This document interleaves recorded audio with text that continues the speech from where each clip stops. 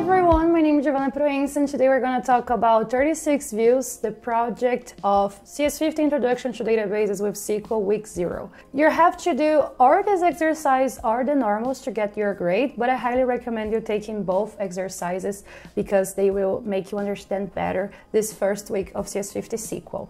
Alright, for this exercise we're going to receive a database with the Japanese artists of Hokusai that created 36 woodblock prints, and another artist that I forgot his name for now, Hiroshish, I don't know exactly the spelling, but we're gonna work with their printings. All right, we're gonna analyze according to the tasks. Before we see exactly the paintings and the table we have, you have to download the distribution code in here. So you have to follow these steps, copy this line, put in your terminal, then copy this line, those other line, and then you will be able to get the folder for this project that is views. So we're gonna have 10 files for SQL and 1 file for the database. If you want to see the database, you have to double-click views.db, click in Open Anyway, and select the PHP Lite admin, so it will display for you the database. As we can see in here, this database contains one table called views, and in this views we have this table with 1, 2, 3, 4, 5, 6, 9 columns.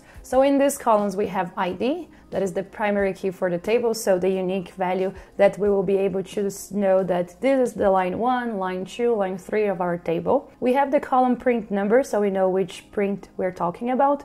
We have the English title, we have the Japanese title, the artist, the average color, brightness, contrast, and entropy. We're gonna work with these values in here to solve all these 10 tasks they're asking us to do in here. Alright, to start our code, we need to right-click here, Views, the folder, click in Open and Integrate Terminal, and it will open up for you the terminal.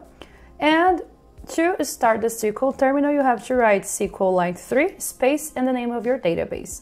In our case, the name of the database is views.db, and then we have the SQLite terminal for us, alright? Let's take a look at the first question. So if you're not able to open up this database here, you can see the content of your table by writing .schema, and this .schema will show you the name of the table and all the columns with the types. So ID will be an integer, text, numeric, and so on. Or if you want to see the content of the table, you can do the query command. Select a star, that means all the columns, from, and the name of our table is views.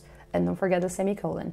Once you click enter, everything we saw in the database, let me zoom out a little bit more, we will see here in our terminal. All right, so we have all the content we saw in there. I'm gonna zoom in because I want you to see the things that I'm coding. Okay, to clear your terminal, you can do Ctrl L, it will clear like I did right now. And then you can use the second approach if you're not able to open up your database. Okay, so let's just start the first task. Write a SQL query that a translator might take interest in. List side by side the Japanese title and the English title for each print. Ensure the Japanese title is in the first column, followed by the English title. So our goal is to get all the content we have in our table, but we only want to display the column English title and the column Japanese title. To do that, we're going to use the select command. We're going to say the name of our two tables. Here they say specifically that the Japanese title should be the first column and the English title should be the second one. So first we're going to get the name of this column, so Japanese title, comma, English title, from the name of our table that is views. So if we run this command in here, we will see, oops, I think I made a mistake, so Japanese, I said Japanese. So Japanese, if I get the command here and I print, it will display the name of all the paintings, putting first the Japanese title and then the English title. So we're done with the first task. All right, let me clear here. Now let's go to the second one. So for each file we need to put the command so CS50 can grade us at the end, okay? The next one, we're gonna write a SQL query to list the average colors of prints by Hokusai that include river in the English title. So here we have some conditions. We don't want to display all the paintings. We only want to display the average color.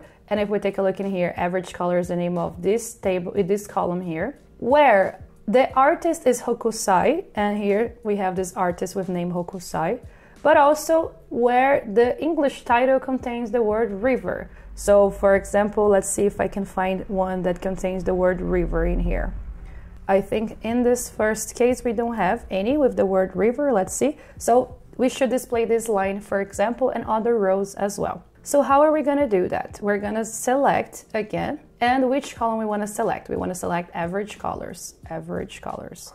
So we're going to select average colors from views, and we need to set a condition. The first condition will be the name of the artist. So where, the word where, that will allow us to set the condition where artist is equals to, and we're gonna get the name of the artist. So it's Hokusai. Okay, I'm gonna paste in here. And let's try it out only with this part. So if I run the SQL command, so average, oops, I wrote average color, I think, average color. So, okay, now I think it will work, average color. It will display all the average colors of all the paintings. But we want only the paintings with the word, the title, English River. So I'm gonna add another